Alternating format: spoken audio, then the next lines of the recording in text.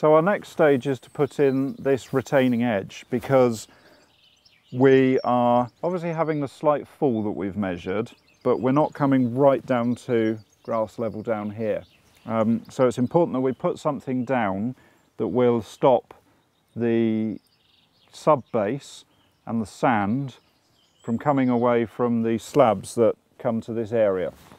So in this case I'm using timber, partly because it's not a very big drop, but also because it's a light use area. But also you could have a brick edge along here, you could have sleepers, it could quite happily be 4 feet high, but it would just have to be constructed well enough to retain the ground behind it. If you particularly fancy, or if it's in a really showy position, you can use hardwood like oak or sweet chestnut, which doesn't need to be treated and has a beautiful look to it, but is considerably more expensive. The way that we're going to do this, we made our markers earlier so that we know what level is, and then we've made a mark that's slightly allowing for the fall. And I know what position I want my piece of timber to be in. So I'm going to put a screw in from the back side here. I'll make it bite to begin with, and then get the timber where I'm happy with my marker down over there, and then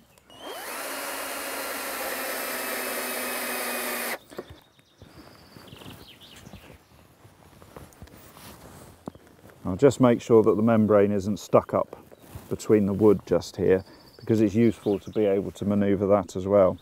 So again, checking my position, presenting the screw. You can then let go of the timber at that point.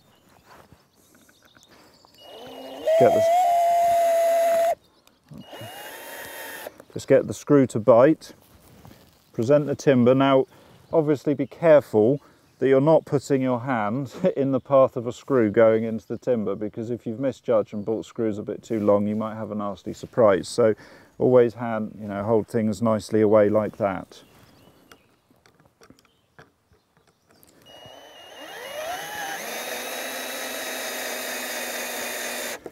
So a quick check, looking along the line, tells me that I'm happy with the position of things, so I can put this one in fully, like so. Come back and do the same down here. Okay, and so that's going to work for along this side. I'm not going to put in a retaining edge on that side, because the grass level comes pretty much up to where we want to be on all of it, apart from just down in that little corner, but I'm happy with that, and I think it's going to be okay. And then obviously along this side we've got the edge created by the path. But if you were doing a patio that came out from the back of your house, you would need to do this all the way around so that you enclose the whole area.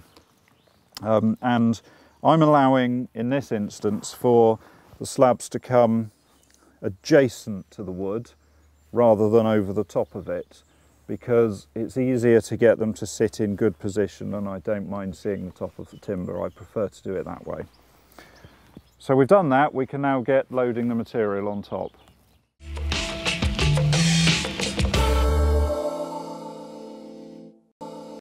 So when we're shoveling this material in, it might sound strange, but there is a bit of a method to shoveling. For a start, it's really worth using a shovel rather than a spade. Spades are for digging, shovels are for shoveling and spreading material, and years of making them has come up with good designs.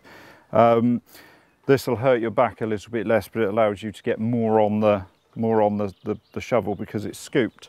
And this stuff, because it's quite lumpy, can be a bit hard to shovel anyway. Now you may well just be wheelbarrowing it in which case that's fine. We can just come along, tip it on the surface, but you just have to be a bit careful not to ruck up the material that you've laid down.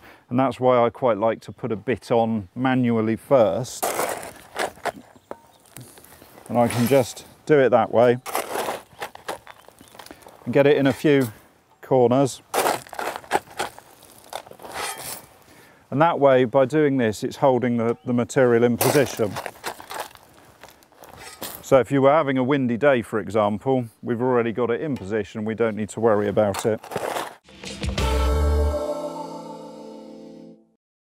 So I've now tipped a load on, and we're going to spread it around and get it level and in good position before we sort of compact it down a bit.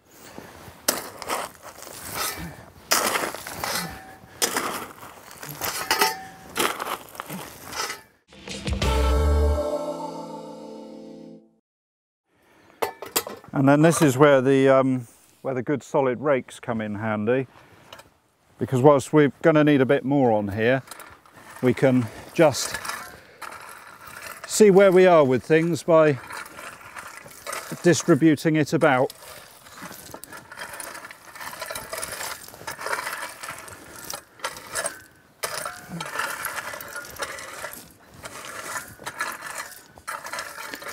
And a rake like this allows you to get things quite level quite easily, as long as you just watch what you're doing and you gradually work over the surface like this. It doesn't take long for the eye to naturally see where things are right and where they're not quite right.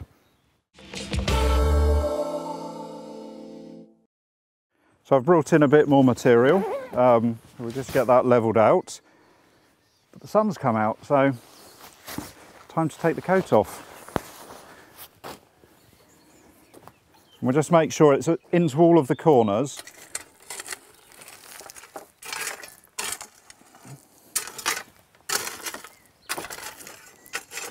But obviously we're bearing in mind we've got to lay sand and slabs on here still, so that's why it looks quite a long way below the surface of the timber there. But that's because the level's yet to come up a bit.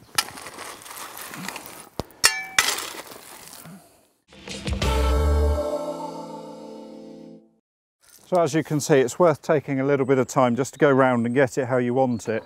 Now it doesn't have to be perfect, because that's what the sand is for.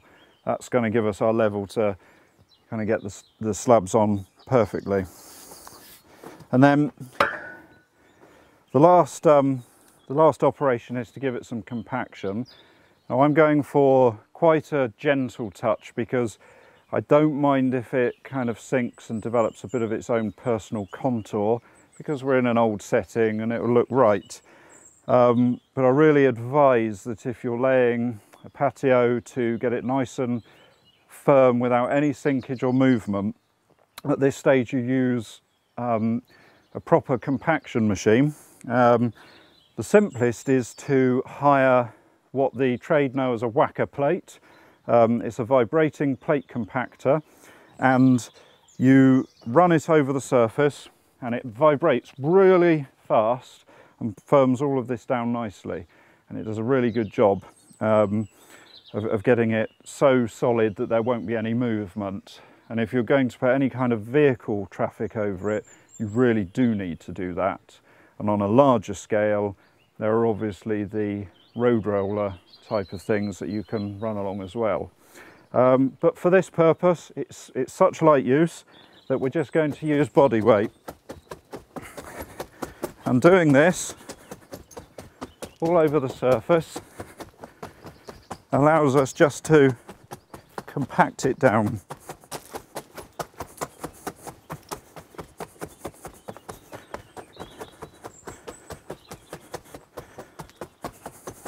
And I'm happy with that, because it'll just get everything sunken nicely for us to lay the sand on.